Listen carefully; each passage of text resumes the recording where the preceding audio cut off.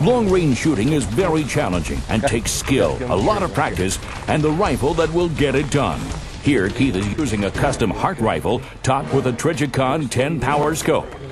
This scope has a fine crosshair and a tritium dot in the center, allowing great target acquisition and accuracy at great distances.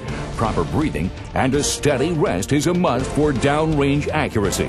Cobus is carrying a tripod shooting stick for Heath to use as a rest. This Hartebeest just stands and watches. He thinks he's safe at this distance. One of the biggest challenges to hunting the Kalahari is the openness of the region. Wide open grasslands make it nearly impossible to get up close to the plains game. Their sharp eyesight picks hunters off at great distances. A lot of patience and a little luck will get you close. But if you don't have either of those, you better be able to shoot at long ranges.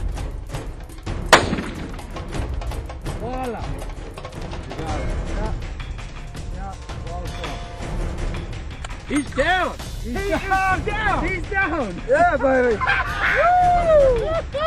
Yeah, baby! Woo! Start the morning off right here! 600-yarder, baby! 600 yards with the old Hart rifle. Give me some, painter. Yeah, baby. Tell you what, R.W. Hart can build a rifle, baby. 600 yards. You have no idea how hard they are to kill. Dude, yeah, that was.